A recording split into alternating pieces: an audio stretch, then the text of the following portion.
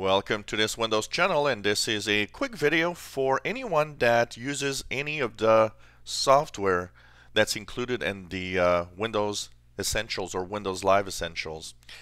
First of all, if you're using anything and if you're wondering what's included in there, there's something called Photo Gallery, there's Movie Maker, there's Windows Live Writer, Windows Live Mail, and there's a OneDrive installation.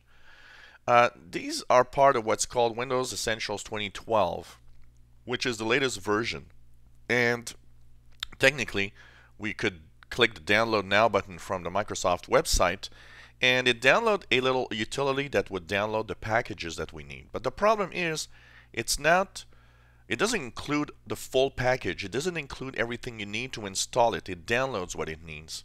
And one of the things that's happening is that the Windows Essentials 2012 suite will reach end of support on January 10th, 2017. So that means that at some point it might be impossible to download it that way.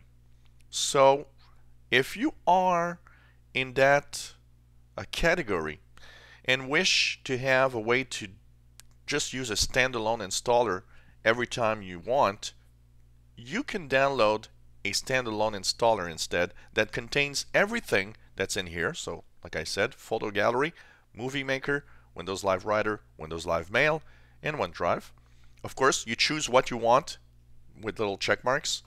So the full package is 131 megabytes, and you can download it from this website, Ask VG here, which is the website where you have the different packages in different languages. All you have to do is click on the package that goes with the language you want to have it, and it's going to download that 131 megabyte package that you can keep on your computer, on a thumb drive, on different computers, so that if you need to reinstall all of these software in a year from now, well, if you basically can't find it anymore because Microsoft might have removed all the information, at least you'll have the package that can still reinstall these programs.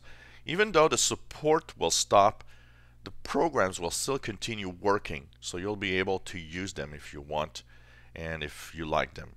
So I'll be posting the link to the downloads of the packages, so you just have to go down and click the language that you want. Of course, here you see English, and get the package that you need in different languages available.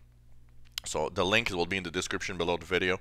You'll be able to of course click there and download your favorite package of Windows Essential 2012 on your PC. If you enjoy my videos, please subscribe to my channel. You'll be informed when new videos are online. Give us thumbs up, and hope you enjoy our videos. Hope this was useful to you.